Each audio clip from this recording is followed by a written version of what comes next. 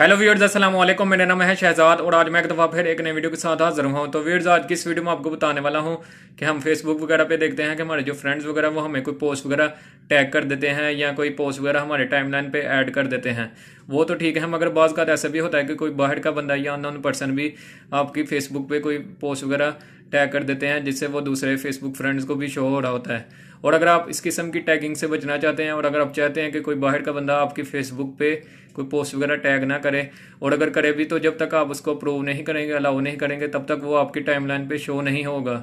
तो वो आप कैसे कर सकते हैं, तो आपने इस वीडियो को एंड तक ज़रूर देखना है। तो चलें वीडियो को शुरू करते हैं।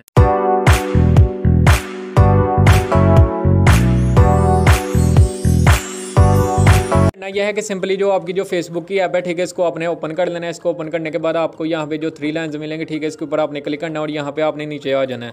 यहाँ पे नीचे आपको सेटिंग्स एंड प्राइवेसी की ऑप्शन मिलेगी, ठीक है, इसके ऊपर आपने क्लिक करना है और फिर आपने दोबारा सेटिंग के ऊपर जाना है। जो ही आप सेटिंग के ऊपर क्लिक करेंगे तो आपने यहाँ पे नीचे आना है और यहाँ पे आपको यहाँ पे टाइमलाइन एंड टैगिंग का एक ऑप्शन मिल जाएगी, ठीक है, इसके ऊपर आपने क्लिक कर देना है। जो ही आप इसके ऊपर क्लिक करेंगे तो यहाँ पे आपको टाइमलाइन के नाम से, ठीक है, ये पहला सेक्शन नज़र आएगा, ठीक है, उसमें जो who can post on your timeline, ठीक है, इसके ऊपर आपने क्लिक करना है और यहाँ पे फ्रेंड्स होगा, ठीक है, इसको आपने ओनली मी कर देना है, ठीक है। उसके बाद आपने यहाँ पे दोबारा वापस आना है और यहाँ पे जो सेकंड लाइन होगी, ठीक है, इसको आपने फ्रेंड्स ही रखना है। फिर उसके बाद अलाउ अदर्स टू शेयर ये पोस्ट टू देयर स्टोरी, ठीक है, ये ऑन रखना है आपने, ठीक है। उसके बाद यहाँ पे टैगिंग का दूसरा जो सेकंड सेक्शन होगा, ठीक है, उसको आपने दोनों को फ्रेंड्स रखना है और यहाँ पे जो थर्ड है उसको रिव्यू का जो सेक्शन होगा, ठीक है, उसमें यह है पहली लाइन के review tags people add to your post before the tags appear on Facebook. इसका मतलब ये है कि आपने टैग्स अगर कोई फेसबुक पे आपको करता है तो ठीक है, तो उसको आपने पहले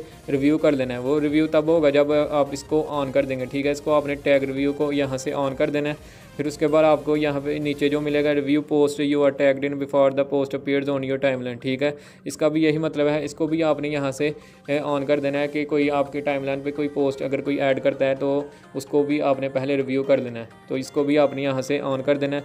फिर उसके बाद ये काम करने के बाद इस तरह ये होगा कि जब भी कोई आपको टैग करेगा या टाइमलाइन पे आपके कोई पोस्ट करेगा, तो जब तक आप उसको अप्रूव नहीं करेंगे, अलाउ नहीं करेंगे, तब तक वो आपकी टाइमलाइन पे शो नहीं होगा। जैसा कि मैं आपको यहाँ पे दिखा भी देता हूँ कि जैसा कि ये मेरे नोटिफिकेशन है, ठीक है, इसमें मैं आपको दिखा देता हूँ कि ये कुछ लोगों ने मुझे यहाँ पे ये देखें कि बाहर के हैं, उन्होंने मुझे टैग किया हुआ है, ठीक है, तो उन्होंने मेरे टाइमलाइन पे ऐड करना चाहे, ठीक है, तो जब तक मैं यहाँ पे ऐड टू टाइमलाइन पे क्लिक नहीं करूँगा तब तक ये अप्रूव नहीं होंगे, तब तक ये मेरे टाइमलाइन पे शो नहीं होंगे। तो व्यूअर्स, यही थी एक छोटी सी वीडियो। अगर वीडियो अच्छी लगी हो तो लाइक ज़रूर कीजिएगा। अगर आप चैनल पे नए हैं तो चैनल को भी ज़रूर सब्सक्राइब करें और बेल आइकन पर क्लिक करें ताकि मेरी जो आने वाली लेटेस्ट वीडियोज़ है वो आपको मिलती रहें।